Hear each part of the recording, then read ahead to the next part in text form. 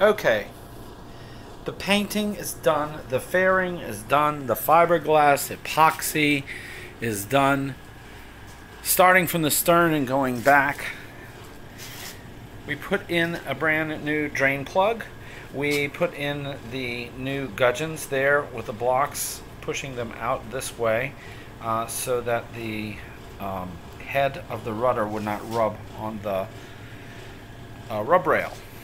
Ironic, I didn't want it to rub on the rub rail.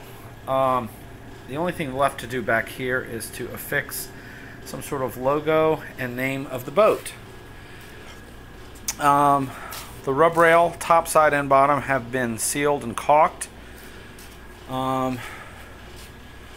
The auto bailers, I decided to make them flush, so those are nice and flush. I got from Annapolis Performance Sailing this Dacron and polyurethane gasket for center boards, and it's much better than I thought.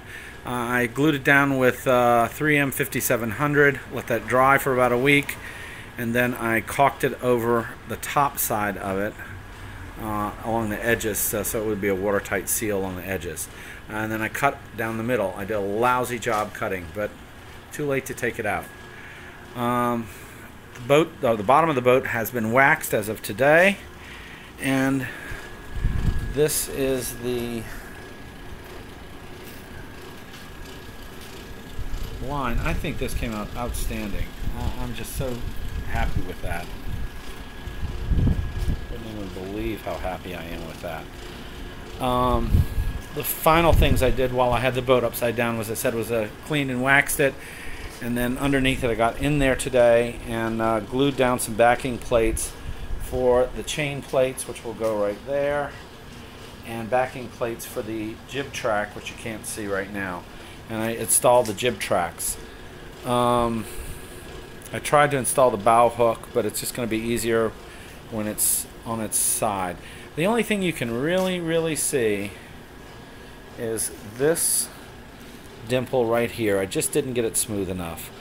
And then if you really look, you can see these drip marks from the not polyurethane, the epoxy. I put extra thick epoxy all along here because the divot, it goes down and then back up right here, all along here, and that's from the bunk of the trailer.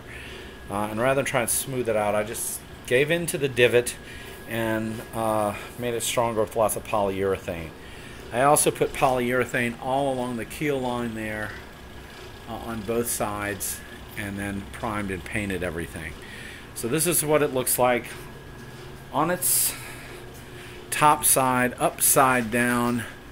Tomorrow I shall flip it back. That's it.